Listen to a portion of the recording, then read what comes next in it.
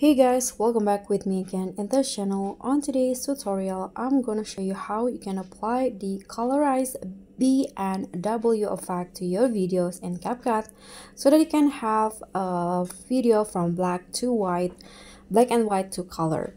So here you can just insert the video that you want to edit and then go straight to the effect, video effect, and here under the trending you can easily find the colorized BW, or you can also find it on the opening and closing section.